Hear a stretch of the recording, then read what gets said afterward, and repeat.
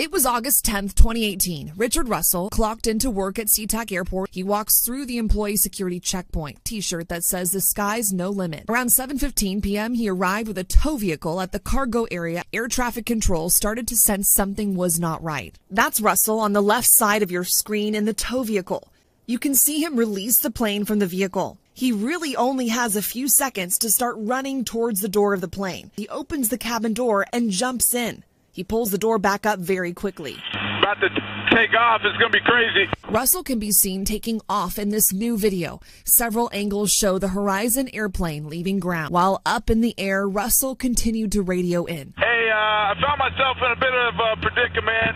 I'm in the air right now and just kind of soaring around. Just a broken guy. Got a few screws loose. Never really knew it until now. An hour and 13 minutes after taking off, Russell crashed the plane on a remote